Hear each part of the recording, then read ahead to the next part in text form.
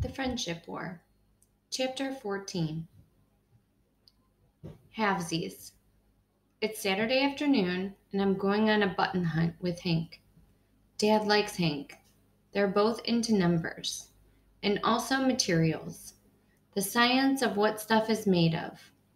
My dad has been a Hank fan ever since that day in fourth grade when he started talking about how a strand of spider silk is 5 times stronger than a strand of steel.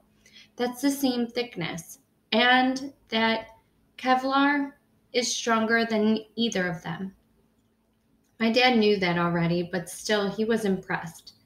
Then Hank began talking about the specific gravity of the 3 different materials and the way their molecules link up. And when Hank told him how some butterfly wings get their strength and flexibility from these weird structures called geroids, that sealed the deal. Hank and Dad became science buddies. Today's adventure with Hank got started yesterday at lunch, when that girl Sarah and 3 other kids were lined up to see if I wanted to trade any of my fancy buttons. I told Hank how I was looking to get some larger buttons and that they didn't have to be special like the pinwheel, just big and sort of interesting. So Hank became my button trading advisor. I left the cafeteria with 4 more large buttons, 3 made of celluloid and a dark green beauty with carvings on it made of bakelite because of Hank. I only had to trade away 5 of my smaller specialty buttons. Out in the hallway, just before I headed for math and Hank went toward the gym, he said, "I've got an idea about where we might find some good buttons to collect or to trade, whichever interested." My favorite thing about what Hank said, he used the word we, only of the friendliest words. Of course, I was interested, and Hank told me his idea, and I liked it. And that's why I'm climbing into the back seat of his mom's car. "Hi, Hank." "Hi, Mrs. Powell." "Hi, Grace. I don't think I've seen you since the open house at school last October. You've gotten taller." I never know how to answer when grown-ups say stuff like that. Hank looked sideways at his mom. "Kind of an obvious thing to say, Mom. It's been almost a year. Grace wouldn't be shrinking, would she?" "Just making friendly conversation, Henry." "It's Hank." Mrs. Powell backs the car out of our driveway, and as she starts forward, her eyes find me in the rearview mirror. "Hank says that you're the one who started this button fad at school, and he told us about the other things you found at that old textile mill in Maine." "It was in Massachusetts, Mom." "Sorry, Massachusetts." "Did you ever imagine kids would get so interested in buttons? Because some people find them absolutely fascinating." "Very funny, Mom." Hank turns so he can see me from the front seat. "So you brought some money?" $15. How about you?" "About the same. That ought to be enough. Except there's no guarantee that we find any buttons for sale. I hunted around online for places that run estate sales for families, which is how I found the 3 shops we're going to try first." Mrs. Powell takes a quick look at Hank. "3 shops? I thought we were going to one store in Sheridan Grove, which is already a 20-minute drive, practically in Wisconsin. Why don't we just go to a nice antique shop, maybe in Clifton Woods?"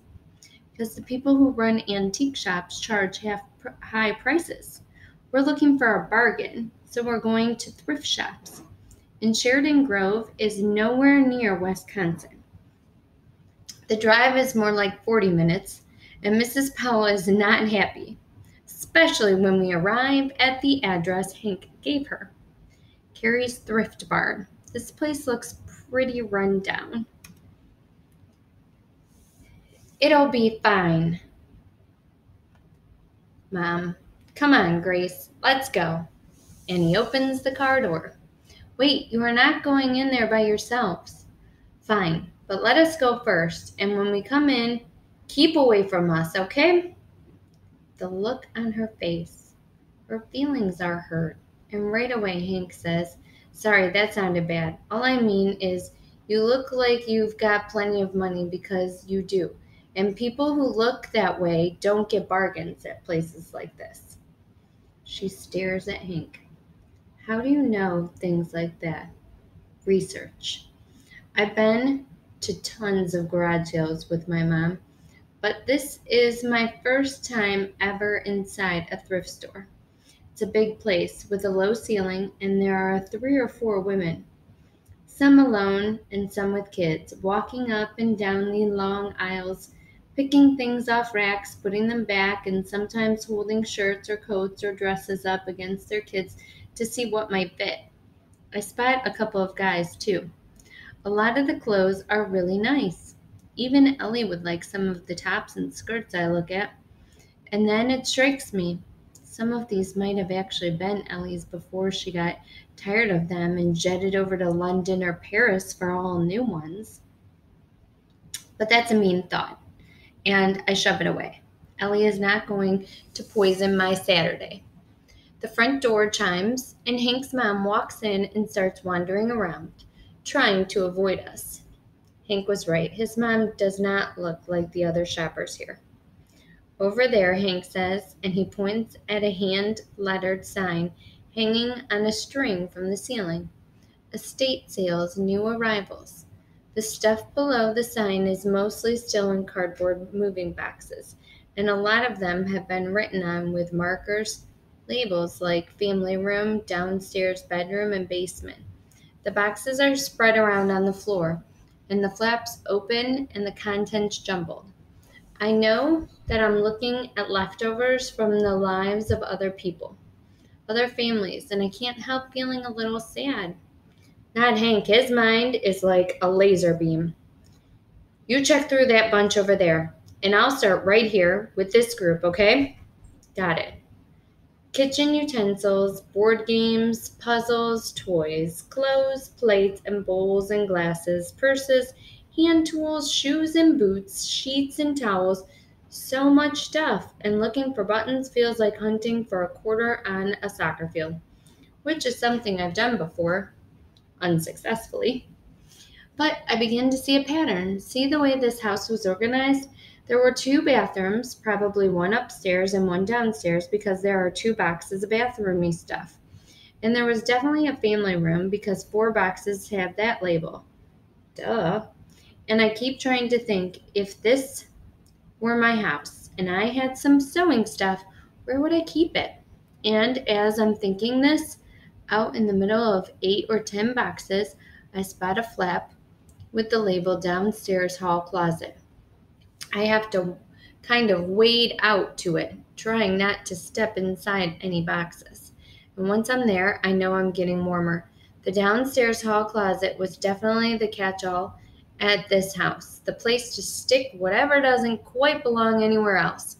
At our house, there's a drawer in the kitchen like that, and also the utility closet in the laundry room, plus half the basement. There are actually 3 boxes of stuff from the same closet. And in the second one, I find a basket, and it's the sewing stuff. But it's not a big basket, only about 6 inches across and 4 inches deep.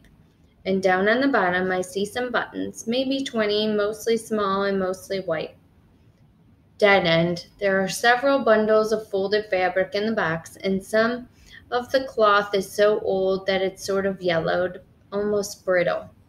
But I spot a deep blue fabric with yellow ducks printed on it, and when I lift it out to get a better look underneath, if there's a large round cookie tin with a snowy winter scene on the lid, and written on the top with a green marker, one word: buttons. After an hour later, we're back at Hank's house in the basement playroom with at least 2,000 buttons spread across a ping pong table. We only went to that one thrift shop after all, which made his mom happy. And for now, we've got plenty of new buttons to mess with. Hank says, first I think we should sort them all by what they're made of, okay? Sure, that makes sense. I can tell Hank really wants to be in charge of the sorting process, which is fine by me.